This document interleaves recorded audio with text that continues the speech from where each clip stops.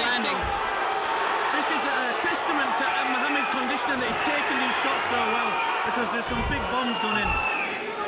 He tried to shoot to avoid the shots and get the takedown, but a nice ball by Chris.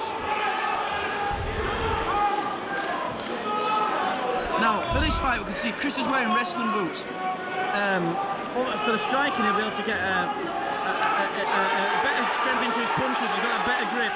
How would it affect maybe the grappling and the wrestling? And what sort of a game plan do you think he's come in with? Oh, he threw a headbutt. An illegal headbutt there thrown by Chris. It's easy to do when you get carried away. I know I've done it a couple of times myself.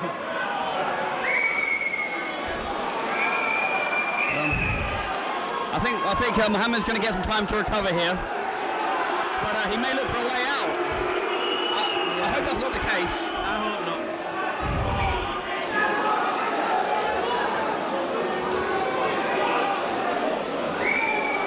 But to answer the question on the wrestling boots, firstly, when it comes to kicking, obviously it'll be illegal for him to kick to certain targets with shoes on. He'll have more traction for the wrestling. He'll have better footing, but he may be more susceptible to being leg locked. Yeah, I would have thought it was definitely a top position sort of game. He's wanting to strike and wrestle and ground and pound. They're not great for when you're on the bottom position.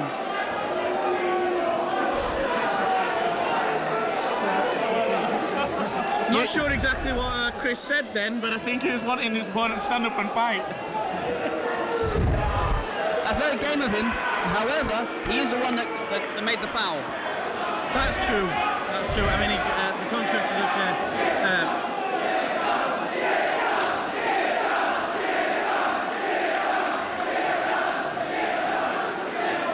The crowd are getting a little bit vocal here.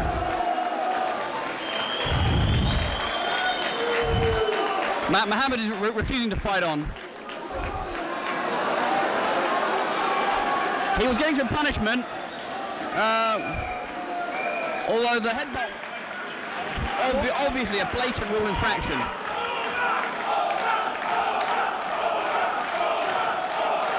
The home crowd here shouting Chris Hoban. So I think the result is actually going to be a disqualification loss for Chris Hoban, which is a shame when he was dominating the fight so well. Oh no, they've given him the win. Oh no. They gave his opponent.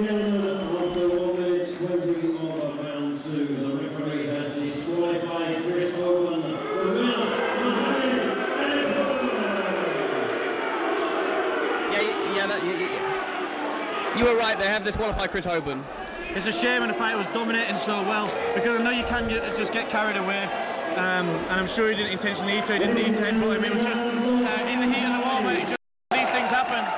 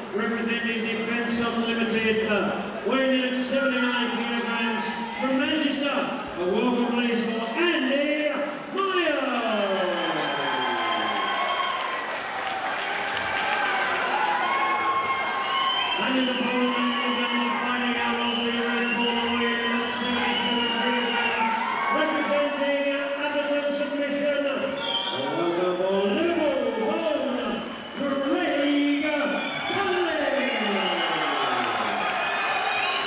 Next fighters in charge of the action. Let's roll. Okay, Lee, so we've got Andy Miles from Carl Tanswell's gym in Manchester and Craig Cunliffe from Atherton Submission Wrestling. Both guys are making their pro debut here, but obviously we've seen a couple of fighters already from Atherton. From the Townswell camp, Carl Townswell, obviously an experienced mixed martial arts trainer, purple belt, I believe, under Matt Thornton from the FPGI. That's right. Oh, some good action here.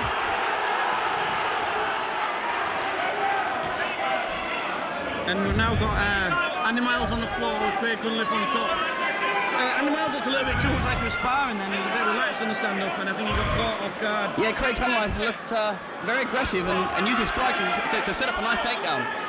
Where he's got his opponent pinned into the fence now, looking to land from ground and pound. I mean, these two, as I say, it's a pro debut, so I don't know much about these fighters, but Andy Miles is from the famous SBG camp in Manchester. He looks very well put together. Oh, he's got a very bad cut under his eye, and I think that's going to be a fight stopper. It is It's pretty about bad. an inch-long cut under his left eye. Well, he looks in great shape. I wonder how much he benches. Yeah, he looks like a very strong fighter. He's in good condition. But as you say, possibly came out a bit too relaxed. Yeah, maybe a little too relaxed. And got caught straight off the bat.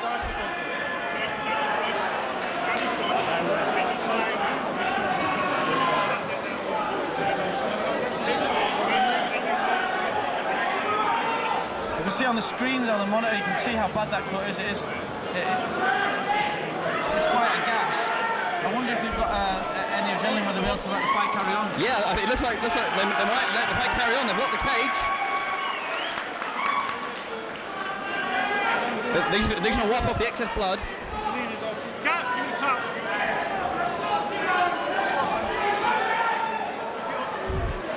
And a white towel. I'm sure his mum will appreciate that. Well, we'll look for Andy to come out Miles more prepared for this round. Oh, now they're both swinging bombs. Maybe Andy's trying to get one back. Yeah, someone's going to get dropped.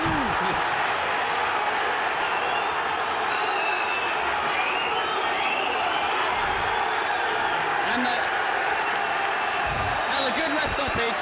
Carl Tanswell's arguing the stoppage there in the corner. Well, His fight was under a lot of pressure. Andy turned it back at one point. Personally, I thought it was a fair stoppage. A good call by the referee. Yeah, that cut was worse and the blood was going everywhere.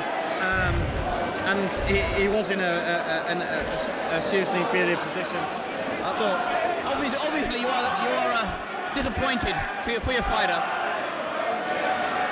A shame for Andy Miles, but a good win for Craig Cunliffe. I'm sure Andy will be back.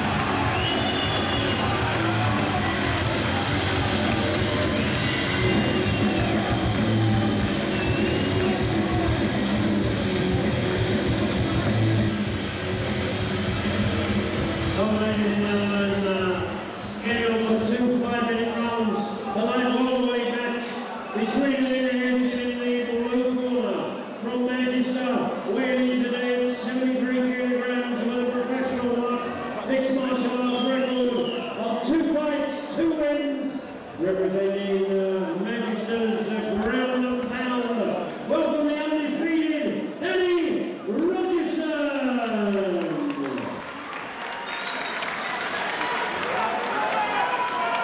And across the ring, fighting out of the red corner with a pro mixed martial arts record of 1 fight, 1 win, weighing in at 71 kilograms and representing Antidote Submission Wrestling. It's from Liverpool, Chris Shaw. Expecting target to 5 rounds. Okay, Lee, we've got Atherton Submission Wrestling again against Manchester Ground and Pound. Let's see if Manchester Ground and Pound can get one back or whether we'll get another win for Atherton.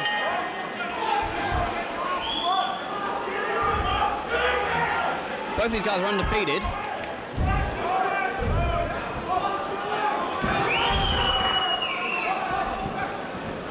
Some nice wrestling action here. Yeah, you'd expect Chris to have strong wrestling from Atherton. But, as I was saying earlier, as Neil was fighting, I used to train with Manchester Ground and Pound. And Danny Rogerson is very, very strong for his weight. He's a very strong 73 kilo fighter. Yeah, he does look very powerful. Interesting tattoo on his back. Looks like the Akuma sign from Street Fighter. Do you want to elaborate on that, Lee? I'm not sure what that sign is. A computer game. There's a character called Akuma in the game Street Fighter, and he's got a symbol on his back that resembles that one. I don't know if it's related, but just a point of interest there. Well, at the moment we've got Danny in Chris's guard. Look for him to be throwing some heavy shots similar to Neil Barber, I'd imagine. Is he looking to pass guard there? We can't see too well. The referees are obstructing our view. Obviously, the fighter safety is more important.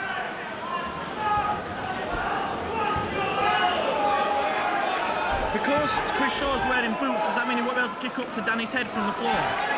Well, they're both wearing boots. Kicking to the head in boots is going to be illegal. So here we go.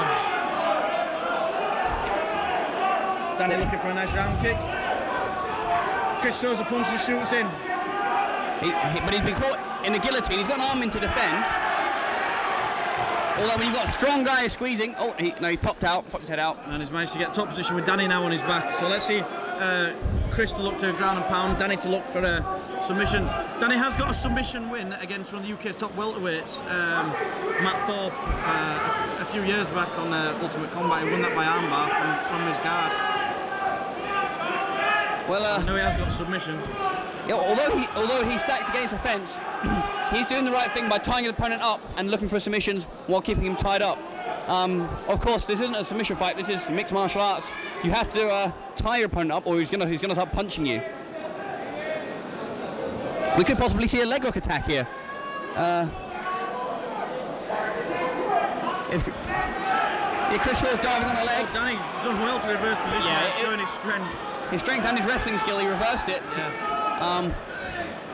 And he's caught now in Chris's half guard. Yeah, Chris has pulled the half guard back. Also tying his opponent up so he can't be struck.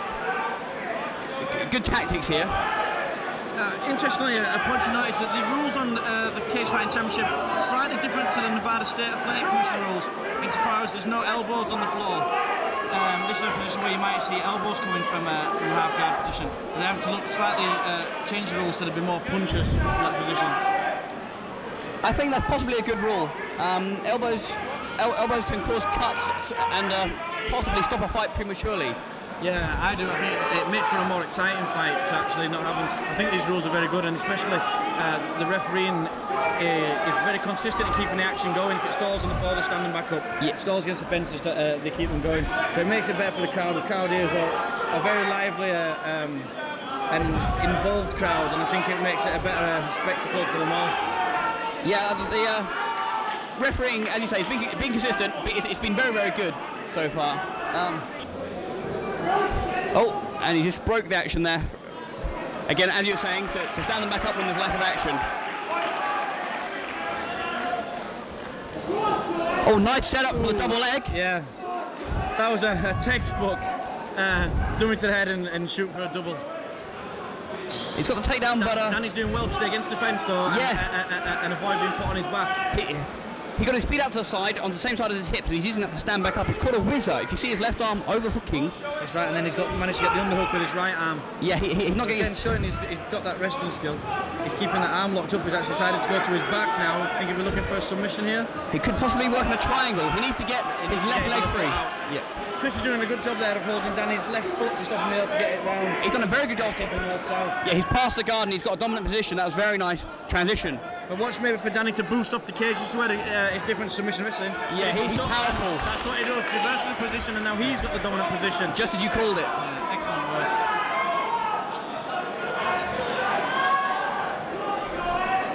Of course, we have a better view of the action from up here. His opponent wouldn't have seen what he was setting up. Yeah. Yeah, that's true. I don't think his opponent knew that he had his feet climbing up the fence. So, that first round, Lee, very close, tough to call. Wood just got it a draw. I wouldn't like to call it. I'll say that much. Danny, obviously the bigger and stronger fighter. Both guys look very skillful. I think this round will definitely be a decider, and the fight is still anyone's fight. Yeah.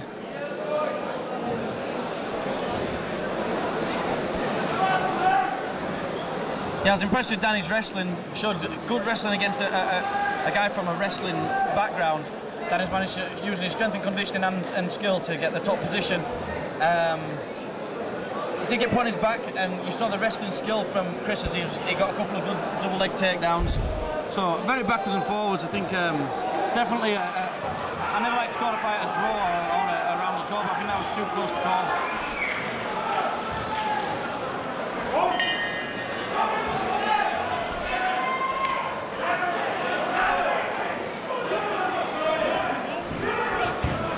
Oh, he tried the same dummy setup again, but obviously.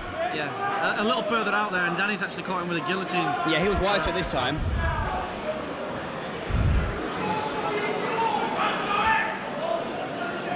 But the jockeying here for the takedown. Chris got the body lock, but Nuchimaru attempt failed by Danny Rogerson. Yeah, which leaves Chris in mount. He's landed the Danny mount. used his strength to get him out. He maybe put himself in an armbar. He's tapping. Unfortunately, I think he put himself in that by trying to get out of the position. Yeah, I think he possibly used his. He tried to use his strength too much. And neglected a technical escape there as opposed. And instead he went to use his power to escape and put himself into a submission. Yeah, this is a shame, and he'll be kicking himself when he sees the video. But a great win for Chris Shaw in front of his home crowd.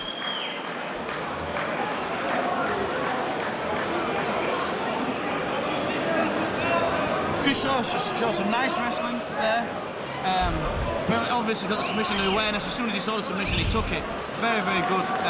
We didn't see much from either fighter on the feet, really. No, there wasn't much stand-up in that fight, but they both used their strong areas, and they were both strong in the same areas. It was good technical backs and forwards, very, very close, and then as soon as one sees the submission or the finish, he took it. An excellent fight again. So here we go, the official decision. Ladies and gentlemen, of the 40 seconds of round 2 of an submission in the ring corner, number Chris Shaw.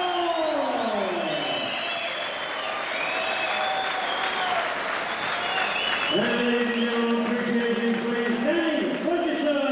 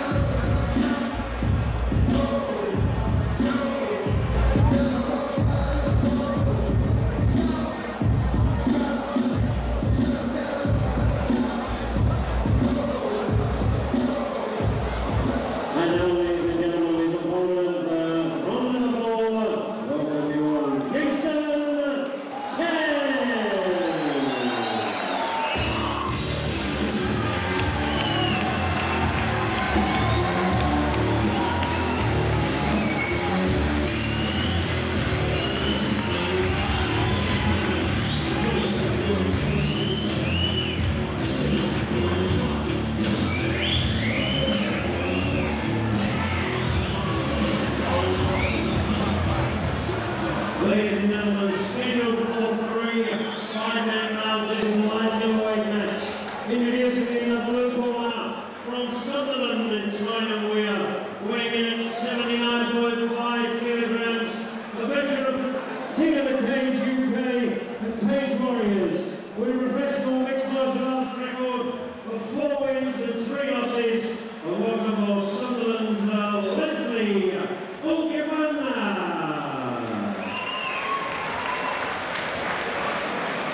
And the one across the cage in the red corner, following his last win at Cage Fighting Championship and weighing in at 78 kilograms, representing Liverpool and the next generation fight team. An exciting new talent on the UK mixed martial arts scene. Liverpool's very own Jason Tan. Mr. Jeff Bolton is the man in the middle.